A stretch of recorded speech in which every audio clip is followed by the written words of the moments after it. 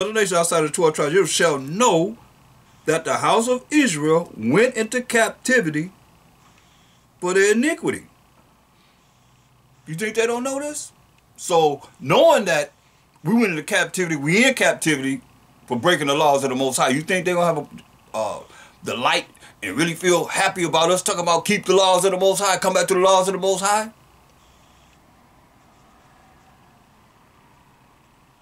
That's vexing them.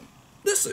And the heathen shall know that the house of Israel went into captivity for their iniquity, because they trespassed against me. Therefore hid I my face from them. Can't get no clearer than that. You come back to the law, statute, commandments of the Most High, you know, admit to the Most High that we have sinned against him. We have offended him. That's what we read about in Ezekiel 16th chapter. We offended the Most High. Over and over and over again. Therefore hid I my face from them, and gave them into the hand of their enemies. So fell they all by the sword. According to their uncleanness and according to their transgressions, breaking the Most High's laws, have I done unto them, and hid my face from them. So now, what we gonna do? We gonna get it together, or we gonna still follow the same suit as what we've been doing and falling short of the glory of the Most High, the blessings of the Most High that he want to bless us. He want to bless us with. That's why, hallelujah, that the Most High have a spirit goes out. We telling our brothers and sisters to come back to these laws, statutes, commandments. You can type in YouTube going over the laws. You can go over the laws. I'm going over the laws. You can go over the laws. It's no excuse. It's no excuse. We don't have an excuse. When he bring that judgment, who can say, I didn't know? You don't know, because you could be one of the ones that he said in, what, 2nd Ezra 9:22, let the multitude perish then, which is born in vain. Hopefully it's not you. But some people are born in vain. Let my grape, my plant be careful with great labor. Have I labored to make it perfect? So yes, some of us gonna be made perfect. And some aren't. Some are the great multitude that was born in vain.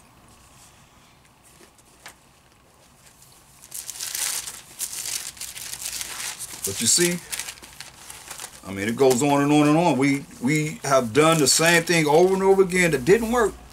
Didn't work. And that's what this Bible is talking about. That's why you see how Ezekiel's cutting them, Jeremiah's cutting them, Isaiah's cutting us. You know, and MASHAYACH say, hey, you killed the prophets, man. We did. We killed the prophets. Didn't want to hear what they had to say. Like it is now, we're being condemned for trying to make our people righteous in the eyes of the Most High, and prophesying against our enemies and those that hate us. He just said he gonna give us to the enemies. He said no friends. And they that hate us, I mean, make it mean something different.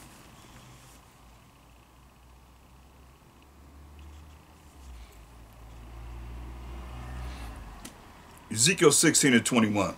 Shame, say that thou hast slain my children and delivered them to cause them to pass through the fire for them. See, this is what we did.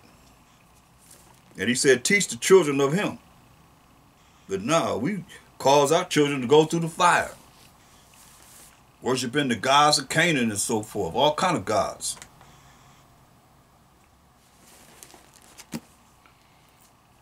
And in all thine abominations and thy whoredoms, thou hast not remembered the days of thy youth. Like he said, remember me. All the things that he done. 10 plagues in Egypt, opened up the Red Sea, walked across dry ground. And all the miracles that he done in the wilderness for 40 years.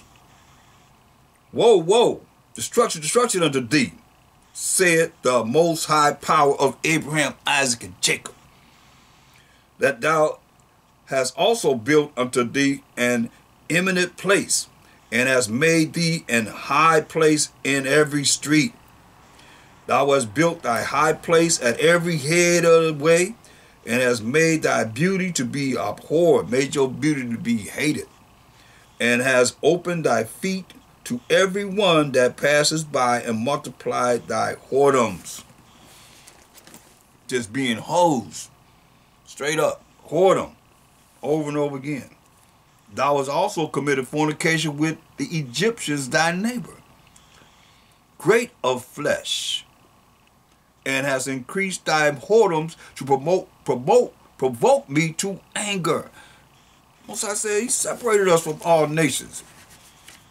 You know, the Most High didn't integrate us. Look, Deuteronomy 32:8. Most High he wasn't about no integration. When the MASHAYACH come back, he gonna separate everybody again. Deuteronomy 32:8. When the Most High divided to the nations, that's the vision right there. When you divide it to the nations, their inheritance, their lands that they're going to live on.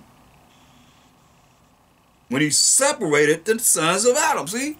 He separated, he didn't integrate nobody. He separated the sons of Adam. That's why you look at the back of, if you have any maps in the back of your Bible, or you buy some maps of ancient maps, you can look and see when he separated the nations. You can see. Let me show you right quick.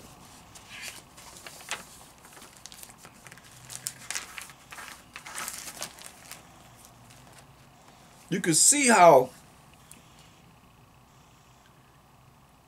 he separated the nations. Find one for